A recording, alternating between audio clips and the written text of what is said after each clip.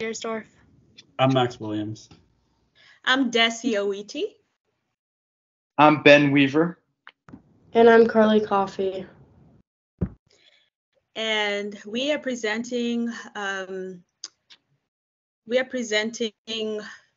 Toys R Us and why they failed. So we'll be discussing. I will start by discussing a brief introduction. Toys R Us is a leading toy and baby product retail company that offers a wide range of products globally. Their vision is to put joy in kids' hearts and a smile on parents' faces. Their mission is that through strategic partnership and programs focused on keeping children safe and helping them in times of need, the company is dedicating to serving communities around the world and as a caring and reputable neighbor. The company began in 1948. They started out selling cribs and strollers, but later they became a chain store supplying toys, dolls, bikes, and electronics. The company expanded into 1,600 stores worldwide. Unfortunately, by 2017, the brand was deep in $7.9 billion debt, and they actually filed for bankruptcy in an effort to shed the debt and to stay in business. As a result, the company ended up closing about 800 of its stores. They also started liquidating some of their assets, which included merchandise, assets, and store equipment and fixtures. During the same time, they planned to auction their intellectual property, which included the company's name, website, and its brand mascot, but abandoned the idea in 2018. The press released a statement saying that the management was attempting to develop ideas for what the new Toys R Us and stores from its sister brand Babies R Us would look like. Although Toys R Us was not escaping bankruptcy, the owner did try to find a future for the company. Our group, Group 5, has been hired as consultants to identify issues that led to the failure of Toys R Us and to give the management advice on how the company can move forward and in an effort to help the company rise from bankruptcy.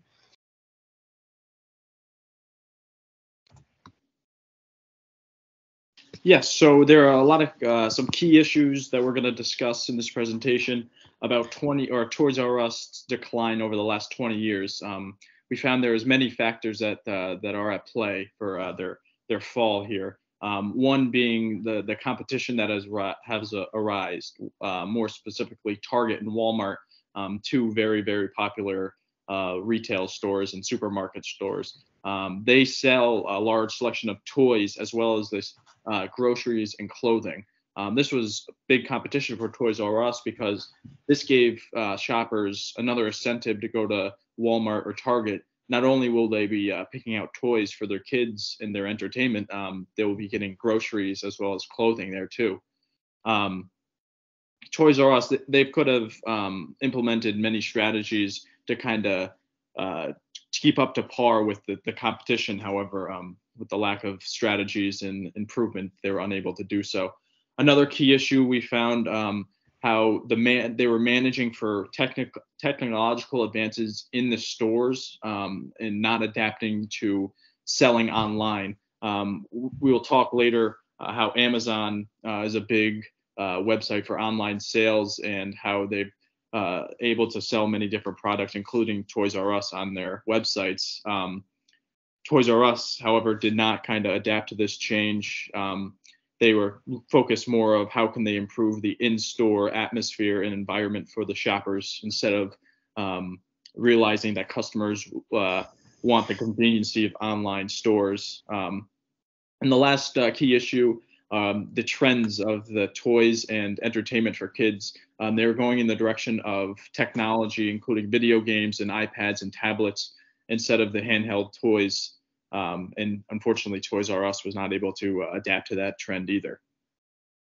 So One aspect of why Toys R Us has fallen the last 20 years is their lack of proactive change. So proactive change is planned change by a business for anticipated problems and opportunities that arise. Toys R Us did not anticipate that customers were kind of turning to a more convenient way of shopping and using online websites to get their groceries, store, or clothing, as well as toys. And Toys R Us did not kind of jump on the online aspect and almost focused on improving the in-store, like we talked about earlier. The company was purchased by a private equity entity, and the new owners, unfortunately, they did not make an effort to re-image the company to make it more attractive to online customers. Again, they kind of focused on improving in-store aspects. You can go to the next slide. One example of Toys R Us not implementing online stores to their own customization is how they kind of partnered with Amazon in 2000 for 10 years for a $15 million deal, and where Amazon allowed Toys R Us to sell their products on Amazon.com. However, they will be taking a percentage of their sales. So this kind of led to a loss of revenue overall for Toys R Us, and it kind of hurt the business in the long run. As Amazon was seeing how well the sales were for Toys R Us and just toys, they opened up their e-commerce website to many other vendors, including toy vendors who were directly competition of Toys R Us. These other vendors, they would sell toys as well as like Walmart and Target, clothing items, groceries, as well as electronics.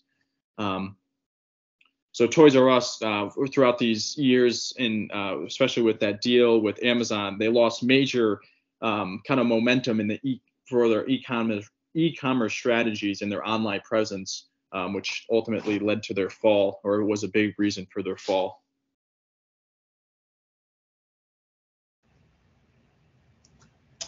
So there are a number of things that Toys R Us could have done to stay in business that they just totally lacked on doing. One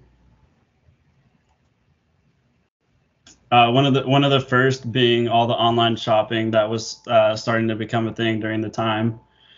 They just didn't adapt to that as well as the other companies did.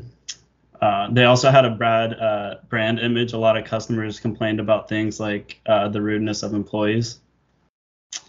They could have also done things with big movies to increase interest from kids, like have the employees dress up like characters from Marvel movies. They could have also taken advantage of social media advertising, which was starting to become a thing when they were losing business. And then they could have also sold other types of products like Target and Walmart did, like groceries and clothes. They mainly only sold toys, so customers started to flock to those other stores. They also could have kept interest of the parents by giving the kids areas to try out the toys before buying them, or including like a little cafe or coffee shop for the parents to have a coffee or some food while the kids shop. You can go on. So here I focused on some of the bigger changes that they could have implemented and their possible outcomes. So like if these were executed properly, many of the challenges they were faced with could have been avoided. So adapting to selling toys online as well as selling a larger variety of toys and games could have helped kept Toys R Us higher in the competition during that time.